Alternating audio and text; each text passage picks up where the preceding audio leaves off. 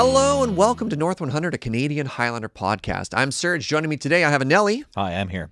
And a Wheeler. Thank you for having me. It's great to be here. Speaking of great to be here, we're glad to be here with your support of the Patreon over at patreon.com/loadingreadyrun.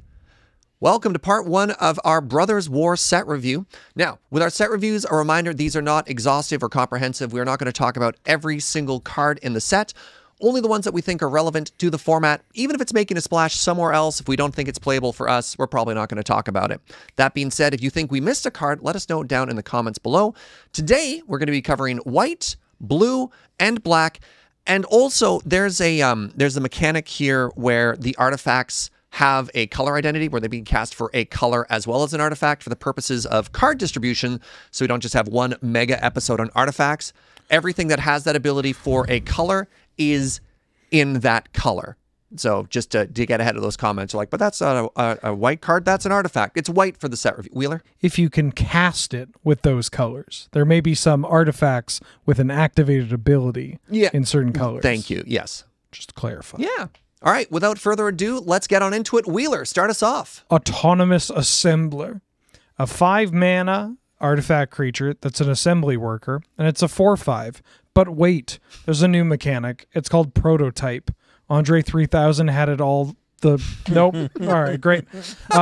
So you may cast this spell with different mana cost, color, and size. Size referring to power and toughness.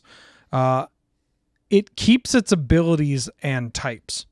So you could pay this for 5 and get a 4/5, or you could play this for 1 in a white and get a 2/2. Capiche? Great. With you so far. Cool. And then it has the abilities of Vigilance and pay 1, tap, put a 1/1 counter on target assembly worker you control, which can be itself, which can be a Mishra's Workshop and a Mishra's Factory, whatever the land is called, the new creature lands. Yeah. Or a Mutavault. I'm mostly there you go. I'm mostly casting this for 2, I think. That's a pretty reasonable ability. Like a 2-mana 2/2 that gets bigger either by itself or can pass around, the love is kind of hot. I think that even before this set, there's just so much untapped potential in artifact decks, like creature-based artifact decks, board-based artifact decks, and unfortunately, Mishra's Self-Replicator is not one of those cards that meets that level Probably of quality. not going to see a lot of play in our format, no. Yeah, but Paul's like, but I found one. I found an assembly worker. Yeah, I think it's relatively untapped, and white is one of the best colors for it because you get Esper Sentinel, Stoneforge Mystic, Aethersworn Canonist. The big +2/+2. Yeah, what is that Steel? called? Tempered Steel. Tempered Steel. Yeah. Oh, baby, that brings me back. Yeah, and there's still a lot of work to do in finding out, all the different variations. But I think this one could pop up because, 5 is also just reasonable. Like if your point spread is like Soul Ring, Mana Crypt, Mana Vault, or something like that, you could slam this card. It's also easy for artifact decks just to make a lot of mana. Yeah. Tolarian Academy is a hell of a drug. So yeah, if you're a white artifact deck that's looking to punch face, this could be the assembler for you. All right, real quick before we move on to other cards, let's just talk about Prototype as a mechanic right now, because I was having a really hard time evaluating these cards. It's like reverse kicker is the best way I can think of it. You making a face, Wheeler. 10 out of 10. You love it? 10 out of 10. I like it a lot, love too. it. Yeah, love it so much. Nelly. The flexibility of having a split card that's a creature that gives you a payoff, in one direction or the other, I think is really valuable. It's going to be on a bunch of different cards. Some of them will be bad, but this is an example of a good one. Oh, yeah. Where you're happy to pay the 5 if it's just spare mana when you top deck this late in the game, but you have a plan to play this on curve as well. And maybe that'll be what most of them are like. I'm not sure yet.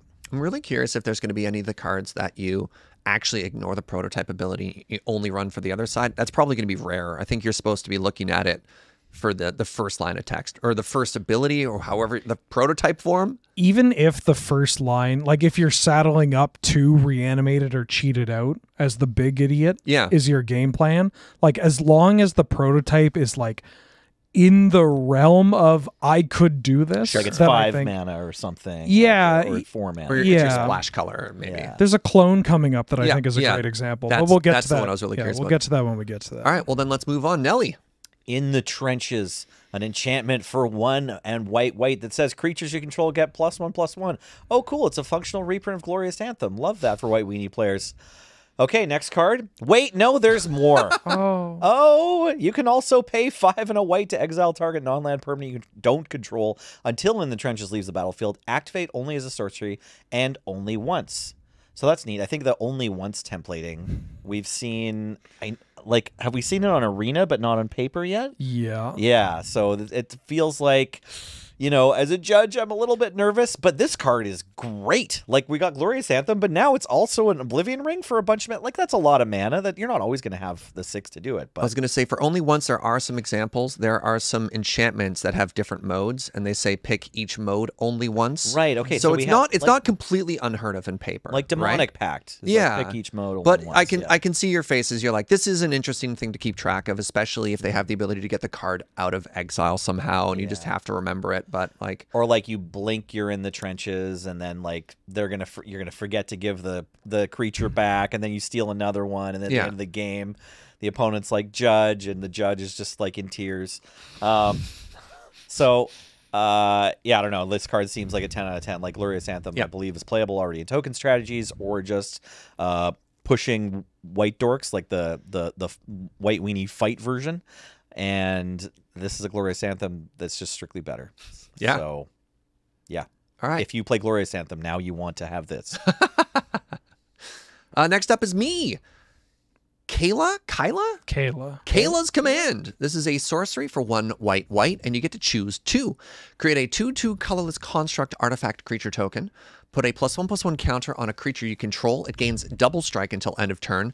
Search your library for a basic plains card. Notably, there are other cards that just say plains. This, I know, we're shaking our head because Gavin.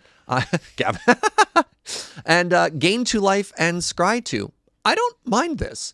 I think this has a lot of flexibility, not only in the modes, but in the particular board states you want to play it in. In the early game, it can get you a land and make a creature. In the late game, +1/+1 and double strike is really going to get some people.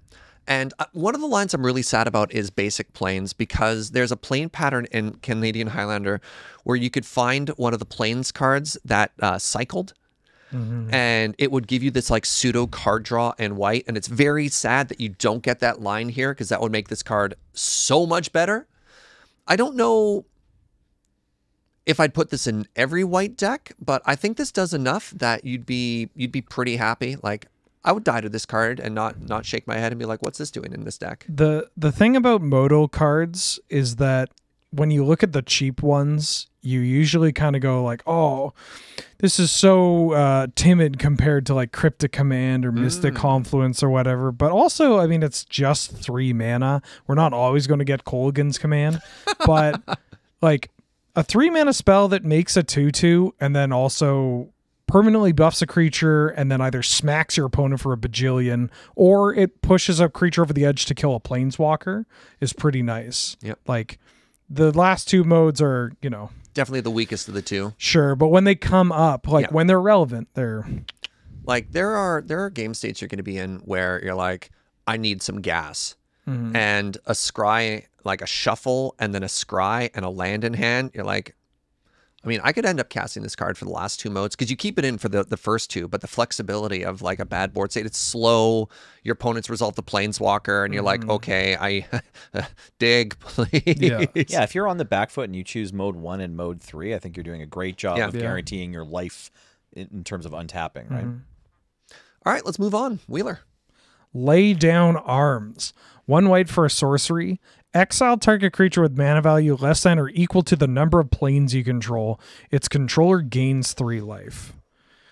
So that's pretty all right. Anytime we get a new removal spell, people tend to jump to being like, that's got to be good, right? And it's no. But this one, I think I'm down to clown with it. If it's getting rid of a mana dork, I'm actually just super excited about that. If I'm hitting anything 3 or less, I'm all right. I don't care if they gain 3 life. Hitting 3 or less for 1 mana is pretty clutch. The unfortunate part of this card is that it's not really good in like a 3-color deck. And it's also just not good in mono white. Yeah. Like D&T plays a lot of planes, but it also plays a lot of Horizon Canopies and Mutavaults and all that. Arrakis and Ancient Tomb. Yeah. I'm comparing this to I need to go on an aside really quickly here. Many long-term viewers of the show will be like, man, why does Serge never know the name of cards? I think I just have to accept the fact that I am bad with names. I'm just bad with names. Nelson Wheeler. Who? I have like a tremendous amount of card information in my brain, but I can never remember the name. So I'll describe the card, and luckily I have 2 very handsome and smart co-hosts who will always help me here. Single black, instant spell, -1/-1 for the number of... Defile. I was going to let you finish your sentence, but Defile. Yeah, like, this isn't Defile, but Defile's another card that was pretty dang good and never sees play. Early bird gets the worm, Nelson. That's true. Yeah, you can have it. Look at all those worms you could have. So, like, if we're not playing Defile, why are we going to play this new removal spell? White is better than black in Canadian Highlander. In this, okay. Sorry, hold on. Bye, buddy. Nelson. Oh, come on. For only podcast viewers, Nelson walked out of the room. I mean, the real answer is that, like, on turn 1, if you go basic land and then play this spell, the white spell kills Deathrite Shaman. That's pretty much it. Or it gets rid of, like, Isamaru. Power and toughness just isn't the same as mana value. Yeah, like that's very fair. Yeah, gets rid of any token. Mm-hmm. I didn't even think about that. Yeah, that's huge. Getting rid of a Karnstruct for 1 mana. Not even a Karnstruct. Merit Losh. All right, you know, Jesus. you might be selling me on this one here. Yeah. Okay. It also exiles. It is a sorcery. No one's mentioned that it's a sorcery. It's very big. That so it's a sorcery. you gotta put up with it being a sorcery. But I just think, the fact that it exiles in our format. Getting 2 planes is going to be enough for what you want to do most of the time. The more I think about it, too, the more I'm actually just okay playing this in Death and Taxes. Because, like, yeah, you play a lot of utility lands, but that deck can also just, like, maybe it doesn't need every Field of Ruin. Or maybe certain versions of it don't play the Field of Ruin Dust Bowl or whatever. Because that deck's points can be whatever. Yeah. And so you can build accordingly. But, yeah, like this card. Next up, Nelly. Loran of the Third Path. 2 generic and a white for a 2/1 legendary human artificer with vigilance, and when this enters the battlefield, destroy up to 1 target enchantment or artifact. Ooh, white Rex Sage, legendary, but vigilance. Wait, there's more text. Tap you and target opponent each draw a card. Oh, skill testing. I love lots of things about this. The main thing that I love is that we have another Rex Sage. Yep. Having Rex Sages is important. We all need to blow up artifacts sometimes. And I wish that we didn't, because I'm usually the one, like Wheeler's groaning here, that gets their artifacts blown up. No, I mean, but it's obviously good. It's obviously playable. Yeah. This is one of the ones where it's like being legendary is actually kind of a bonus. I was you can going to bounce say, it with your own Caracas. You're running Caracas if you're the mono white deck here, and you're like, yeah, Caracas me, I dare you. Yeah, so you can just make the Academy deck's life really miserable. And then the third ability, I don't know how often you're going to activate it. That kind of effect, I'm always like nervous that I think it's right, but it turns out that I'm wrong. White plays Spirit of the Labyrinth. Oh, yeah. Often. Yeah. Combo with Spirit of Labyrinth, that's beautiful. Yeah, do it on their turn, right? Yeah. But yeah, this looks like a solid include. Yep. All right, next up, we've got Miral, Shield of Argiv. I probably pronounced every word other than shield wrong in that sentence, but I digress. You mean shelled? 4 mana, 3/4 legendary human soldier for 3 and a white. During your turn, your opponents can't cast spells or activate abilities of artifacts, creatures, or enchantments. Whenever Miral attacks, create X 1/1 colorless soldier artifact creature tokens, where X is the number of soldiers you control.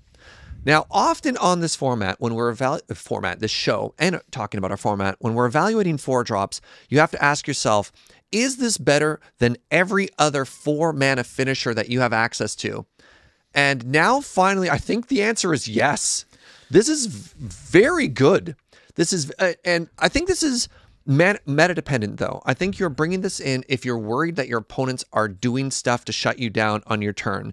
If you're like sort of a D&T deck, if you're trying to, I wish it said, you know, spells or other things. Like it does a pretty good job of saying no to what your opponent wants to do and saying yes to killing your opponent. Also, if you're playing human or soldiers, I think this is pretty good. I think this card dethrones Brimaz as the like poster child of this gets absolutely shreked by Caracas. In that like the first light of text doesn't stop Caracas. Yeah. But also, does that really matter? Is that fine? You know, that's okay. It's good with Brimaz too. Like, but yeah. Does Adeline also make soldiers? Humans. Okay, yeah, I thought maybe. Yeah, but she doesn't say where X is the number of non-token soldiers you control. Yeah, so it is just a snowball. Yeah. And hey, all you Hero of Bladehold truthers out there, Hero of Bladehold doesn't have haste either. Okay? So, I don't know. I think this is it's basically an upgrade because of the tax. This is one of those sets where you're going to go back to Scryfall and you're just going to search soldier and start just thinking to yourself like, okay, right? I said it in Dominaria United. They can check the tape. Yeah. We got Soldier Tribal. We got to re-up on the FNPF Tribal Night pretty soon, guys. All right. Next up, Wheeler. Recommission. 1 and a white for a sorcery. Return target artifact or creature with mana value 3 or less from your graveyard to the battlefield. If a creature enters the battlefield this way, it enters with an additional 1/1 counter on it. Why? Yeah, I don't know. Wow. Okay. So this is one of these cards where this is it's good. It's good. The two decks where I'm like absolutely trying it is the mono white or I guess Orzhov Ruin Your Evening deck, because That deck doesn't need to get better. no, I mean, think of it. I can now attack with a 2/5 Order of White Clay. Or I could just return a Skull Clamp if I want. Get back Luris. Yeah, I can get back my Luris. Ooh. That's kind of hot. Oh, they blew up my GT. Well, try to deal with it again.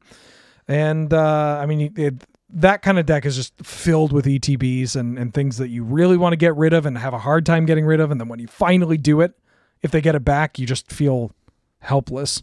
Serge, you know what that feels like, right? And then the other deck is, and this is a little hot to the presses, but I've been jamming a lot of these welder decks, like 3-color artifact, grindy, like mid-range / board control decks.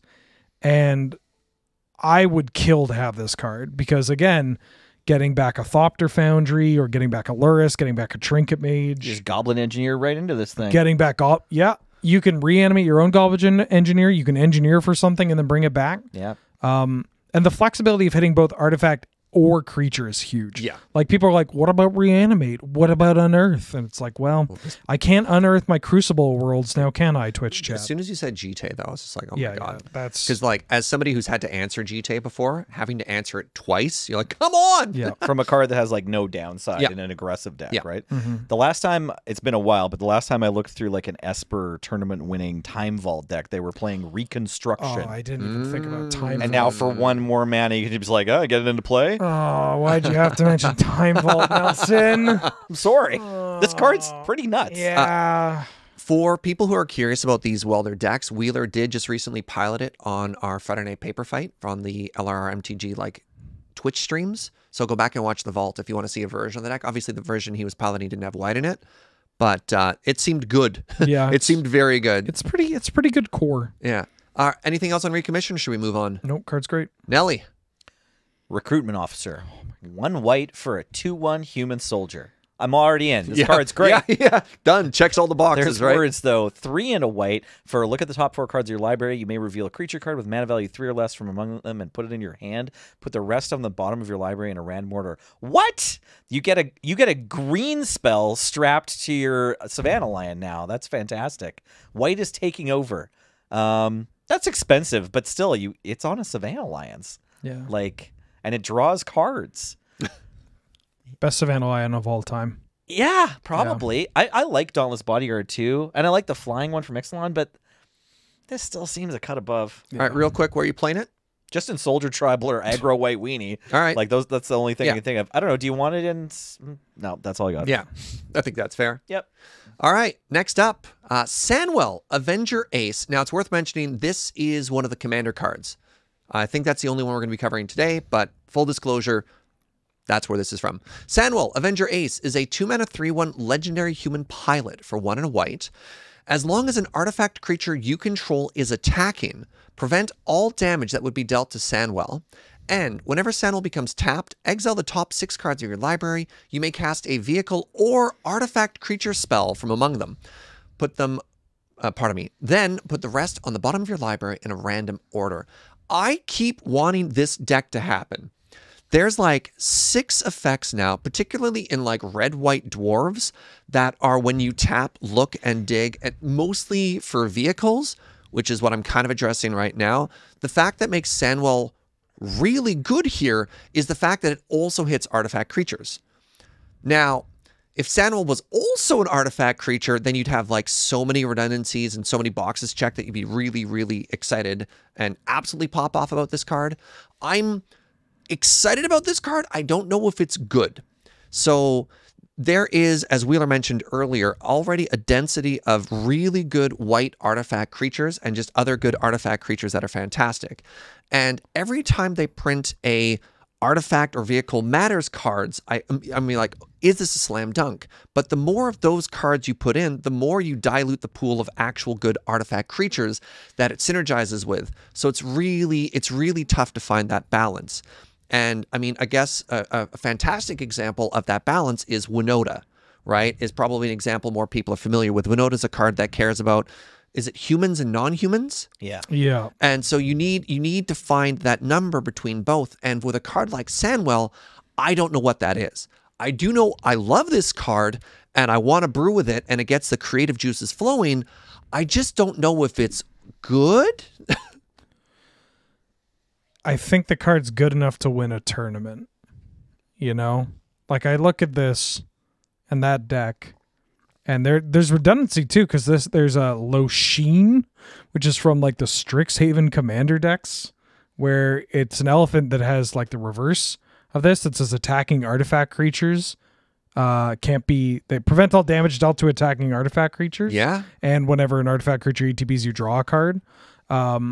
And so I think there's enough density of like these really good cards that bolster your, I almost swore on the podcast, bolster your less than Your bad ones. Yeah. Yeah. I mean, you're even happy to attack with this in like a Phyrexian Revoker, right? Yeah, great. But the way you set it up is you put a piece of equipment on this or something. You know, you make it so that your opponent is not incentivized to block this because they need to kill the artifact creature in order to deal with this, and you could like cheat damage through or whatever. Like a 2-mana 3/1 with indestructible when attacking is, well, I mean, sorry, prevent all damage. It's not indestructible. Sure. Like it's kind of neat. Yeah. All right, shall we move on? Yes, let's. Siege Veteran. 2 and a white for a 2/2 human soldier. At the beginning of combat on your turn, put a 1/1 counter on target creature you control. And whenever another non-token soldier you control dies, you create a 1/1 colorless soldier artifact creature token. Slam dunk. Playing this in D&T. So good.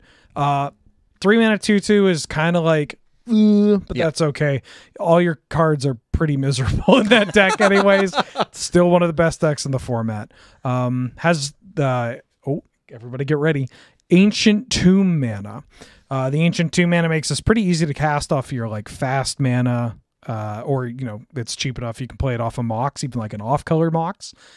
And then it's just a Luminarch Aspirant. Yep. Which is already just like one of the best cards in your deck. Yeah. That also just makes more creatures. Yeah. Great. Cool. That's it. It's really good. All right, Nelly. Steel Seraph. 6 colorless artifact creature angel 5/4 with flying, and at the beginning of combat on your turn, target creature you control gains your choice of flying, vigilance, or lifelink until end of turn. So this already has flying, but you can give something else flying, or you can give this vigilance or lifelink. So the 6 mana for like the Baneslayer, basically. You got a 5 power flying lifelink at minimum, but it also has prototype for 1 generic and 2 white pips. So 1 white, and then its size is a 3/3. So you get to pick. You can have a 3 mana 3/3 flying vigilance or lifelink, or you can have a 6 mana 5/4 flying with vigilance or lifelink, or you're moving the abilities around. It's like got that flexibility. So yeah, seems hot. I'm not entirely sure which deck to put it in. Maybe Jeskai mid-range. It seems okay in that deck. Artifact aggro. Artifact aggro. You just want to pay the top right, or you want to put in that same with a white deck. Even the 1 white. Like, yeah. If you're going base heavy, you know you need to pips because we were talking about that enchantment. I've already forgotten the name of. Tempered Steel. Tempered Steel. Like, yeah. that's the exact same CSC as Tempered Steel. Imagine this coming down as a 5/5, right? Like, you're actually kind of, if you're playing white in the artifact deck, you're already pip hungry. You just kind of deal with that. I like the 3 mana version more than the 6 mana version. Sure. Yeah. I don't know how often I mean, again, it's just like if I can cast a 6 mana, it's probably like what I need to win that game. Where you're just like, oh my god, why do I have 6 lands in this deck? Oh, Baneslayer Angel. Right, that's okay. But yeah, I love just slamming this on 3 and then being like, okay, Thalia, fly. I mean, Thalia lifelink, it's got first strike already. Yeah. What a nightmare. Yeah. Card's real good. I know that we were just talking about how there's too many 3s in D&T, so I didn't want to immediately jump and say just put it in D&T, but like it's a lot of a card. It's funny. I think that we're now at a point where D&T like has its role, and there are just other aggressive decks in white that have popped up that can fill these niches, like the various niches, like an artifact aggressive deck, or soldier tribal, or glorious anthem deck that just pushed out all the Isamarus and whatnot. Yeah, I haven't played Celestia in a hot minute, but I could see jumping a questing beast or something, right? Oh my god. Yeah. Even just Tarmogoyf. Right? Yeah, jump your big scoos. That's a 6/6. Kasali Pride Mage into this is pretty hot too. Attack with a 3/3 lifelinker. Yeah. Love it. All right, next up. And this is actually the final white card. Takashia's Welcome. Takasia? Takasia's Welcome. 3 mana enchantment for 2 and a white. Whenever 1 or more creatures with mana value 3 or less enter the battlefield under your control, draw a card. This ability triggers only once each turn. All right, how many different times do we have to try and reprint Mentor of the Meek before we finally play it? Is this the one? We got a standing ovation from Wheeler here. It's the Argivian, or the Enchantress's Presence of Mentor of the Meek, right? I'll just take as many of these as they'll give me. You want to play Mentor of the Welcoming Meek Vampire, Tribal? Mentor of the Meek. Yeah. Oh, this is going right into Mono White Ruin your evening. I mean, ooh.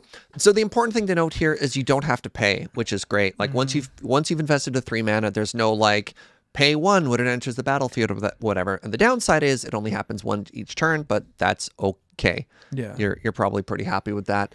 I'm not huge on effects like this personally. I think it needs a very specific deck because like D&T would rather just play a creature to attack. The advantage of Mentor of the Meek is it's also a body and it can apply pressure. So it being on an enchantment has pros and cons. So I don't immediately have a home for this. Wheeler, you want to put it in Ruin Your Evening. Is there any other decks? No, I think that's it. You're right in saying that like it needs a very specific kind of shell to go along with. And the fact that we like it when you say needs, it needs it, or otherwise this is just stone unplayable. People will flock to these cards typically. They're like, oh my god, I draw a card each turn and then I draw a card on their turn too. And it's always like on some like 5 mana enchantment or something or a 4 mana enchantment, when it's just like, why not cast Natural Order or why not play Commander? And instead it's okay, I'm on the CAG, I can say that. But this one, 3, much more reasonable. Yeah. This is in Savine's rec range too, like a bunch of, little add-ons to that. And the deck in mind, the Ruin Your Evening, is one that can, cast Ephemerate, have Eldrazi Displacers, Charming Prince triggers, token generation. I'm going to need a copy of that deck list. Every time you mention this, people in the comments are like, what's this deck? I can't find it. So Serge Jaeger promised there's going to be a link to that deck in the description below. And if it's not there, it's because Wheeler failed.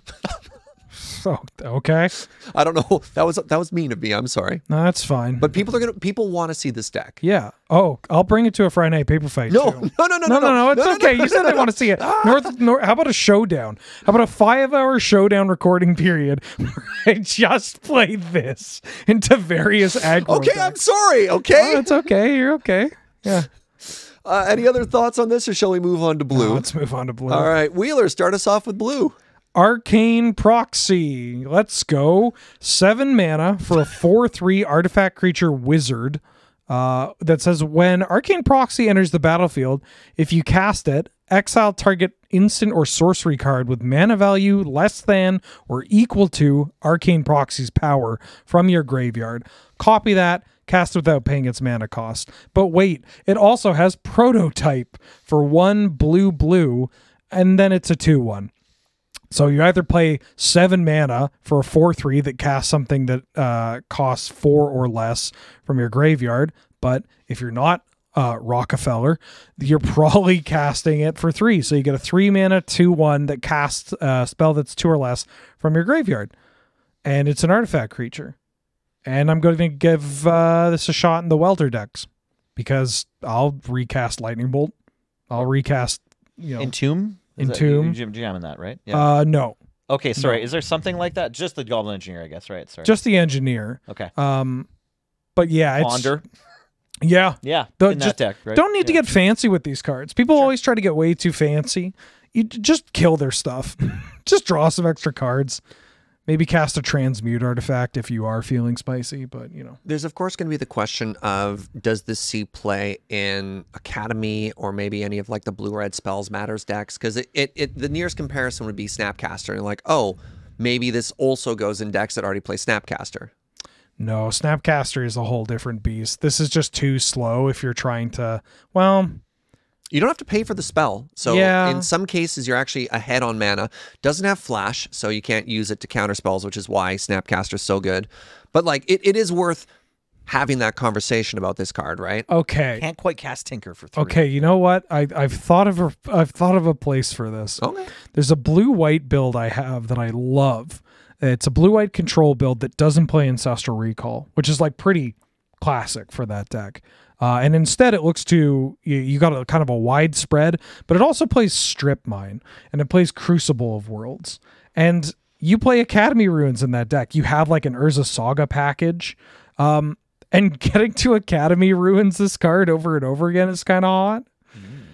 That's where I would try it, but I don't think we're playing this in like a Blue Moon like stock kind of list, you know? What about Is It Blitz? Maybe it's 3 mana 2/1. Doesn't attack any better, but then it's going to recast the spell. 3 mana is a lot of mana for that deck. All right. It's also blue.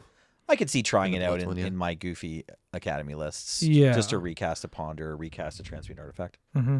I mean, for the 7 mana, which Academy, you could tinker twice, right? Like, Right. Yeah. maybe that's too cute. You can cast Upheaval. Oh.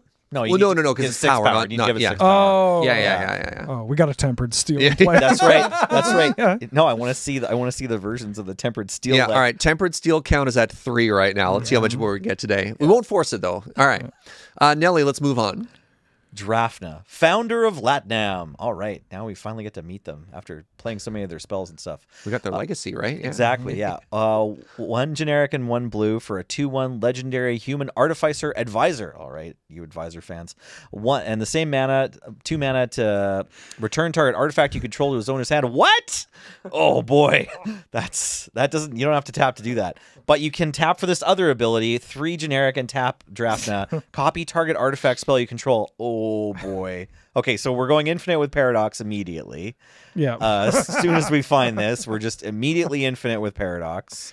So that's cool. And Can you give me one quick loop as an example of how that would work? Yeah, so you have a Paradox engine and several mana rocks. And then you cast Drafna, you untap your mana rocks, and then you pay to return one of your mana rocks. So then you tap the rest of them, float a bunch of mana, cast that first mana rock, untap the other mana rocks. So it's not even You like do that, and you have an infinite mana. it's Yeah. like Paradox, this, and literally any other board state. You don't even need like a specific other combo piece. Well, that seems cool and fair. Yeah, you need to have at least 5 mana worth of mana rocks to pull it off. But I mean, you're gonna get Paradox Academy in play, right? Yeah. Yeah, you're probably going to get Infinite Storm and Infinite Mana right away. And then if you untap with it, you can start doubling up on your stuff, which sounds really fun. Yep.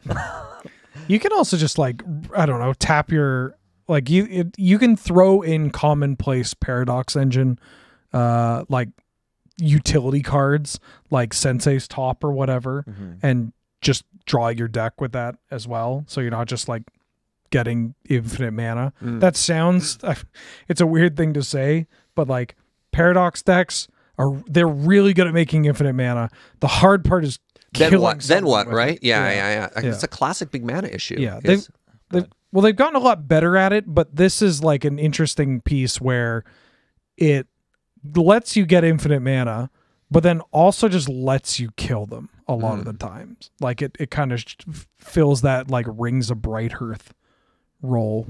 Yeah. That's a 2-mana 2/1 that can attack sometimes too. Okay, let's You not definitely agree. killed me.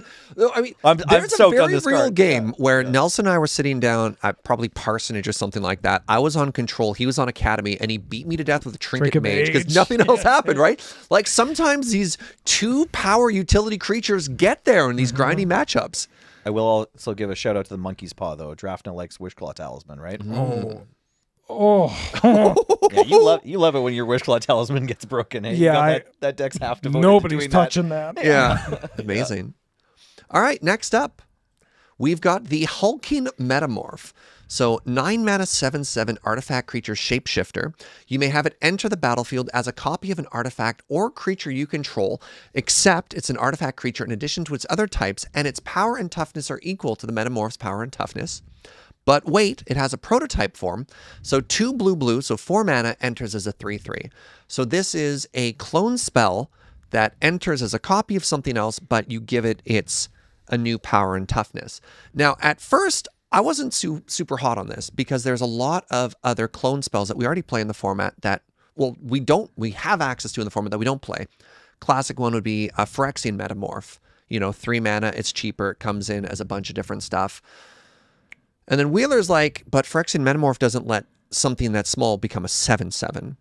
And we've suddenly, Wheeler and I, our brains are always thinking about these Tinker decks and these Goblin Welder decks, and the ability to turn very small innocent things into large 7/7 forms and have ETBs with them. And it's got the flexibility of being able to come down a little bit earlier. I think this is not the most flexible clone you have access to. I mean, if you really want to clone stuff, we still have Phantasmal Image, we have Glasspool Mimic, we have Phyrexian Metamorph. So this isn't your first pick when it comes to cloning stuff, but in the right home, this could, our creative juices are flowing a little bit with this one. Do we already have a card that's like make a clone of an artifact, except now it's a creature? Is that old news? Because we have the Metamorph and like the Cunning thing from Tarkir, where it's like you can clone anything. But this is like you could clone your Time Vault, but you could turn your Time Vault into a 3/3 so that then you can untap it with your like Seeker of Skybreak or whatever instead. Not that that's like a great plan, but just it opens up the flexibility of like you can make an artifact that matters now be a creature, so it gets affected by creature stuff. Not that I can think of. I don't know if this is going to lead to a combo. It's just every time there's a little door like I that. do like your Sure, scenario sure. where like you have a Time Vault in play already. Or Alarm Bell or whatever. Intruder Alarm. Time Vault, Yeah, but you yeah. can't untap it. Yeah. You have Time Vault, but you can't untap it. But you have Intruder Alarm and Hulking Metamorph. Like, Finally. send me your deck. Yeah. list. Oh, Finally, we've broken 2 cards that nobody's ever broken before. Oh. Time Vault and Intruder Alarm. You're welcome. You're welcome, Internet. Next up, Underworld Breach. No one's broken that one yet. No. All right. Anyone else want to talk about the Metamorph here? I think I hit the main points on it. Yeah. Stoked that it's uncommon. It's a little niche. It's kind of cool. All right. Wheeler, what's next? Hercule Master Wizard. 1 blue for a 2/4 legendary human wizard advisor. At the beginning of your end step, if you've cast a non-creature spell this turn, reveal the top 5 cards of your library. For each card type among non-creature spells you've cast this turn, you may put a card of that type from among the revealed cards into your hand, and the rest go on the bottom. I'm going to mention these welder decks over and over again, and it's just because you just get to play this kind of trash. I don't mean trash as in bad. I mean trash as in like, You know the movie Crank? Like with Jason Statham? Where he can't stop. He has to keep his heart rate up. That kind of trash. Where it's just like, oh yeah, I just want to cast this and play a Mishra's Bauble. I'll just draw a card. And then like, this doesn't die to Bolt. They can Caracas it, but that doesn't matter. You could Caracas by Lurrus and you didn't. Interesting. And like, yeah, this card just in a zero mana artifacts are broken.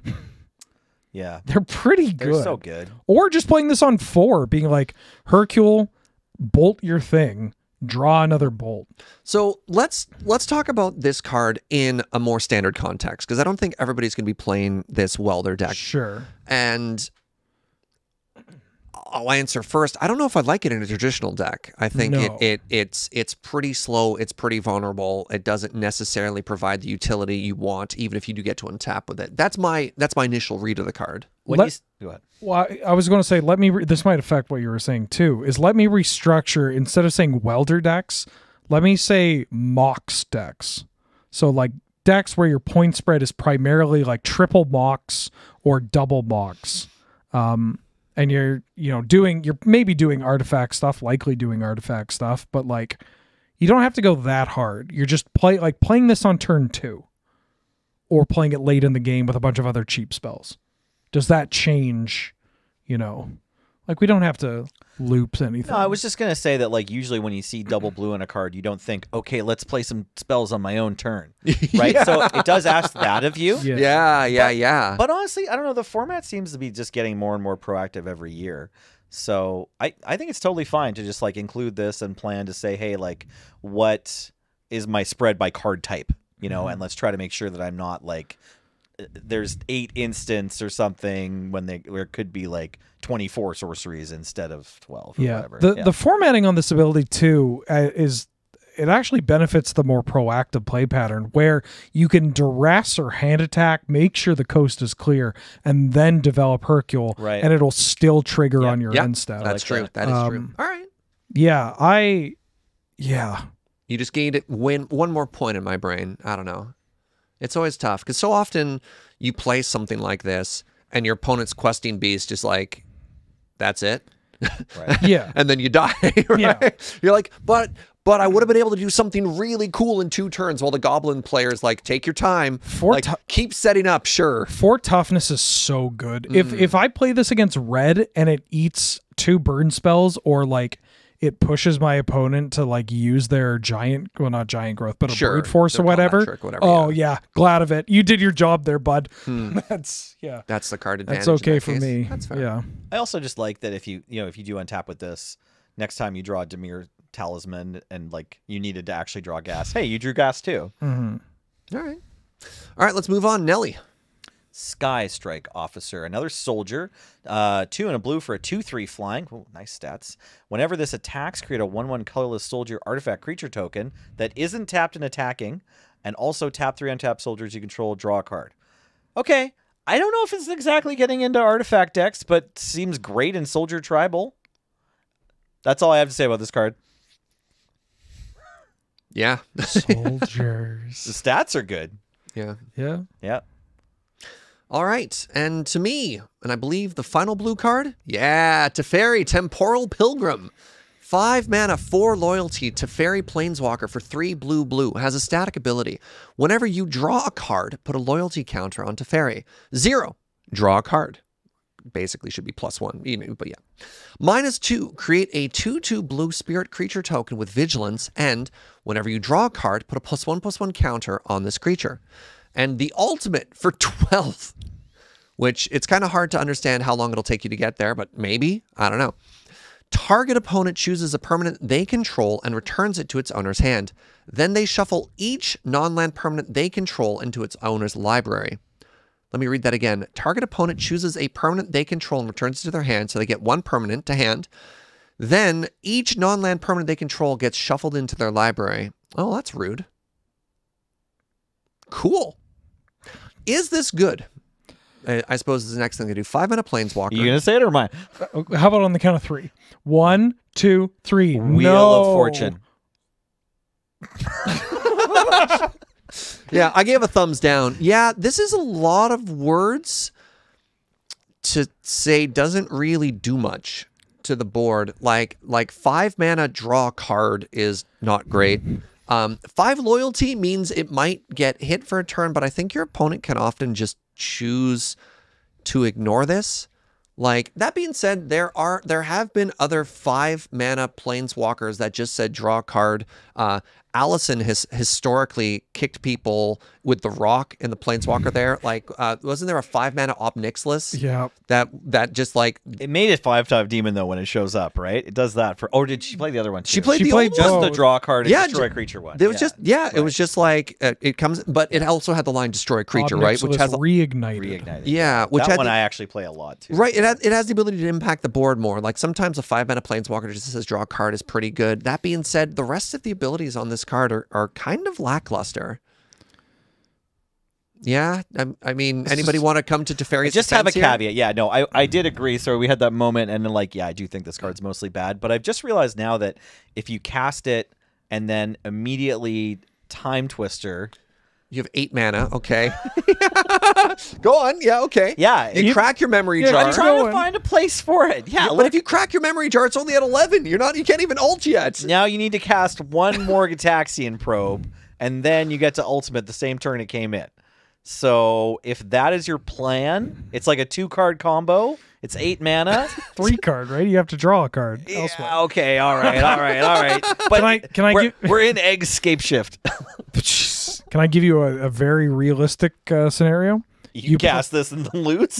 Yeah. You cast this and your opponent kills you with their board. I mean, I think it's worth mentioning that, like, you play it down tick and then it dies to shock. Yeah, Yeah. That's Yeah. That's so bad. And you're not even tilted by the fact that your opponent's playing shock, right? Why play? You can play Minsk and Boo in this format. Yeah. You Yeah. can play Hero Dominaria. Sorry, Teferi. I don't think you're going to make the cut. But just think, for one more mana than Misk and Boo, you could have this guy. Yeah. Yeah. Oh. All right. Let's start talking about black cards. Wheeler? Ashnod, Flesh Mechanist, a black 1/1 legendary creature, human artificer, with Death Touch. Whenever Ashnod attacks, you may sacrifice another creature. If you do, create a tapped Power Stone and pay 5 generic, exile a creature card from your graveyard. Create a tapped 3/3 colorless zombie artifact creature token. So just to familiarize some folks at home with Power Stones, they are artifacts that tap to add 1 generic mana that cannot be spent to cast non-artifact spells. Yeah. They have like a double negative there. Yeah. They're good for everything other than casting non-artifact spells. Casting artifacts. Activated abilities. Activated Yeah. abilities. For instance, the one on Ashnod here. Yeah. Cumulative upkeep costs. I think this is not great. I don't know how excited I am to get tapped Power Stones for sacrificing even sacrificing something like a Bloodghast. Like, this takes up a slot. That's my big thing with it. The 5 mana to exile a creature, like, tap 3/3s are cool, but this kind of thing is just getting killed by a Forked Bolt or just like trading with a 2/2 and you're like, oh, okay, that was kind of annoying. I think a lot of people see the line sacrifice another creature and they're like, aristocrats, wink, wink. And No. exactly. But it's worth mentioning Yeah, absolutely. for that reason, right? Like, there's a lot of words in this card. I don't know if Mono Black Aggro has a home for this thing either. It doesn't Yeah. have 2 power. I like the Yeah. Death Touch. Mhm. Yeah. That's all I got. I like the art. Yeah, the art's art's incredible. great. Yeah. All right, Nelly. Ashnod's Intervention, a 1 black mana instant for until end of turn. Target creature gets +2/+0 and gains when this creature dies or is put into exile from the battlefield. Return it to its owner's hand. So you can recast the spell. It doesn't put it back into play. I probably wouldn't play this either. Doesn't give it Death Touch or anything. I like that it gets around exile removal.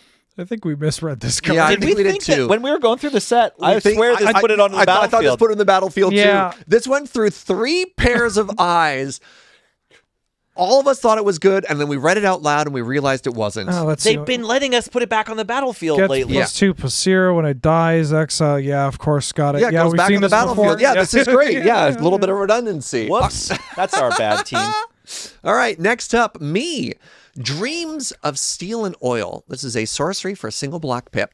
Target opponent reveals their hand. You choose an artifact or creature from it, then choose an artifact or creature card from their graveyard and exile the chosen cards. And it's worth mentioning that you can just have one of them, which is kind of great. Like this either just hits the graveyard or the hand. It doesn't need to have both because the only legal target is your opponent.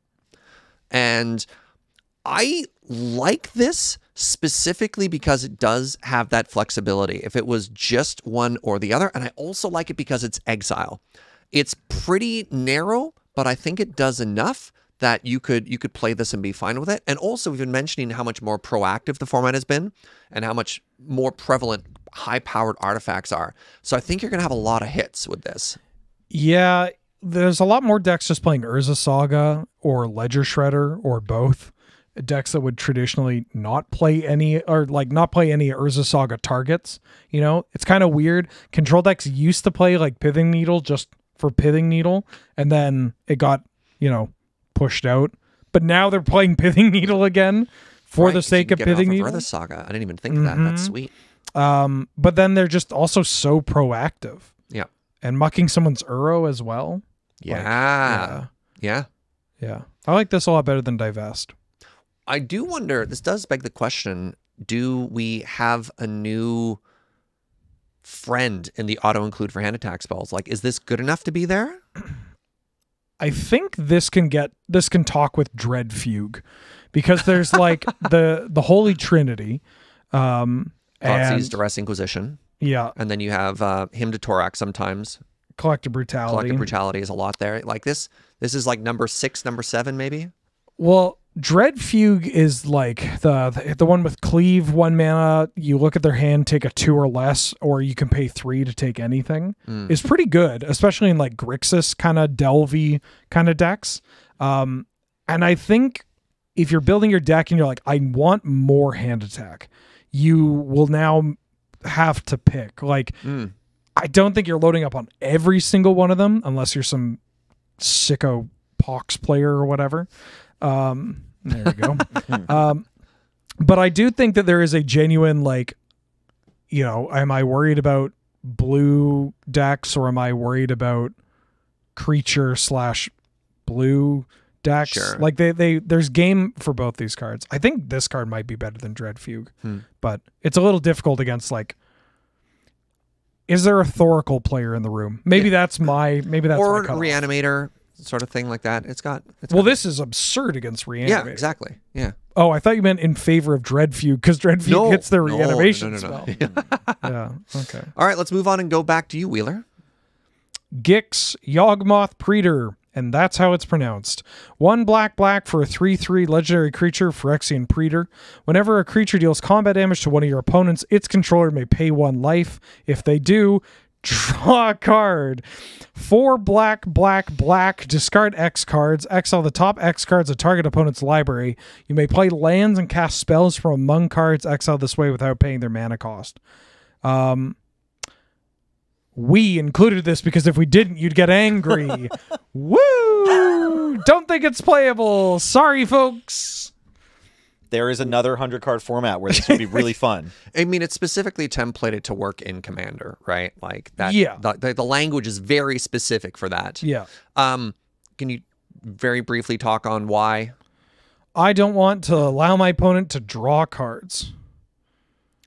Right? No, they're not going to draw cards. Oh, right. Yeah, Sorry. It's only opponents, right? Like in Commander, if they hit your opponent, they can draw cards. Yes. In 1v1, only you get to draw cards. I only get to draw cards. This is a 3 mana 3/3 without an ETB. That I guess where am I playing this? Honestly, I'm realizing now that I've never had access to Edric in mono black aggro, so I'm probably going to try it, even though it's a pretty bad Edric, right? Like, it's 3/3 for 3, which is nice. You just got access to an Edric. Oh, we did earlier? Yeah, Sorry. Braids Arisen Nightmare. That's good in the tokens one. Yeah, I don't know. I like that card too. I think that one's got to be like a mono black aggro, draw cards, muck your opponent more than this thing, right? I don't know. I should probably try both of them though. You have to pay life, which is not great, but we're used to that. Yeah, you These want colors. I mostly just got turned off because I saw the second ability and I'm like, okay, this is for commander, yeah. and I shut my brain off. But it's like, maybe in the really aggro black, like maybe Black Mold will try it, just for the first ability. It's a Dark Horser. Yeah. Dies to Bolt and gets Caracas. Like, yeah, it's probably bad. What's not to love?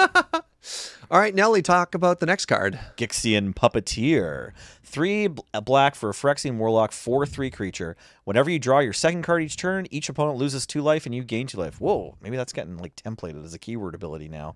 When Gixian Puppeteer dies, return another target creature with mana value 3 or less from the graveyard to the battlefield. Okay, so right away we've got every now and then you get a turn cycle worth of regular Shale Dread activations, right? If you can draw 2 cards in a turn, and it works on your opponent's turn too, but so every turn that you manage to draw 2 cards, you get, the little 2-point drain life that we've seen on recent Powerhouse Shale Dread the Apocalypse. The stats are worse, the mana values or the mana cost is a bit easier, and then when this dies, you get to reanimate something.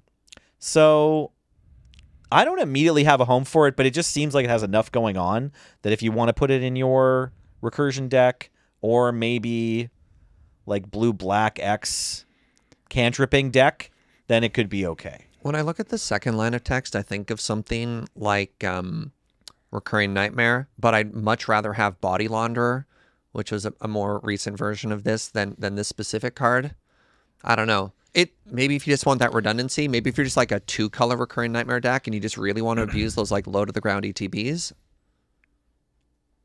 I don't know. You're shaking your head. Is there one other creature it combos with that we forgot? Sorry. No, I'm trying. I don't think it loops with anything. Thinking like Sandy B for a second there. Yeah. What? Yeah. Does well, it you could work with Safi? You could, but like.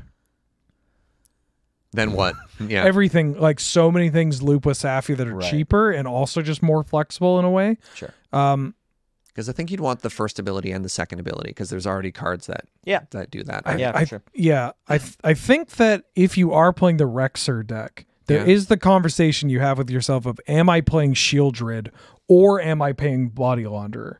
And you commit to one of those paths, but you don't pull the like, ooh, why not both? That's So I don't know. All right. Okay, watch out for this one. Yeah, maybe just thumbs down. Me. Misery's Shadow. This is a 2-mana 2/2 shade for 1 and a black. If a creature an opponent controls would die, exile it instead. And then there's another line of text. 1. It gets +1/+1 until end of turn. It's been a long time since we've just had a shade. Yeah. We've never had one that just pumps for generic. Oh, no, that's not true. Yeah, I was going to say that doesn't, especially one that doesn't require like a colored pip for this. Actually, sorry, one of my first most successful decks when I was a little kid played the only other card I can think of that has this exact same bottom line of text. Remember what it's called? Nyaka Shade from Prophecy. Oh no, that's the one. No, I was like a halfway grown kid by the time Prophecy came out. No, Legends had this card called, I want to say is it Hellfire Ants or Carrion Ants? Oh, Carrion Ants. Is it Carrion Ants? 4 mana. So 2 black for a 0/1, but then generic +1/+1 till end of turn. Let's get you to bed. Right? Get me my pills. Let's get you to bed, Grant. So absolutely. I need my tea. So that's a 4-mana 0/1 that pumps. It was a 4-mana 0/1. Let's just take a second to appreciate here that traditionally shades have a terrible cost. Whatever that vanilla ratio is, right? And the fact that this is a 2-mana 2/2 that also has the shade ability is incredible. And that we're ignoring the most powerful line of this card, which is the static ability that just hates, and it's only one-sided. It's not even symmetrical because it's 2022 Magic, and apparently you don't do symmetrical stuff in 2022 Magic anymore. This card is a slam dunk in every black aggressive deck, even some mid-range decks. If you're splashing black and you play creatures and you just want to hate your opponent's graveyard, this card is excellent. It's flipping the bird to every Sandy B player. All right, Wheeler, take the next one. Phyrexian Flesh Gorger, one of the many good Gorgers. Hi, Gorge. 7 mana, 7/5, Menace, Lifelink, Ward, pay life equal to Phyrexian Flesh Gorger's power. Prototype, 1 black for a 3/3. So you can either play this as a 3-mana 3/3 Menace, Lifelink, Ward, pay 3 life, or some more if you got a Rancor on it or whatever. Or a 7 mana 7/5 Menace, Lifelink, pay 7, idiot. Has anyone ever been more proud to wear the grafted war gear than this thing? Wow. Like, this is big. Are you playing this in mono black? I think so. Yeah. I'm playing this in BattleBots. I have a grafted war gear in that deck. You know, this card is perfect in those like aggressive black or black X decks that are like, oh, what if I just play value reanimate? And now you just like have like a real value. Yep. Reanimate. Oh my god. Yeah. Wow. Yeah. Good call. I might play in the welder kind of decks too. What emphasis on the welder for this one, because if I play it as a 3-mana 3/3, it's just kind of a nice speed bump against red or aggressive decks. Yeah. But then also just cheating it out, you're not losing that game. Yeah, that ward ability is so crazy. That's so big. Yeah. Is that our last card? I'm not entirely certain. And that's it. Wow. Great. This is a really cool set so far. I'm really looking for the other parts. So to you, the dear listener, this is going to be a 3-part set review. So the next episode, we're going to get green and red and gold. And traditionally, we just add artifacts sandwiched somewhere else. There's a lot of artifacts in the set, as evidenced by the fact that we put the prototype in the colors, just because there's so many artifacts to talk about. As always, if there's cards that you think we missed that you want to talk about, let us know in the comments down below. This episode has been brought to you by you with your support of the Patreon over at patreon.com/loadingreadyrun. I've been Serge, joined by the wonderful Nelson. I haven't had my fiber yet. And Wheeler. Oh. Thank you so much for listening, and we will see you next time. Bye-bye.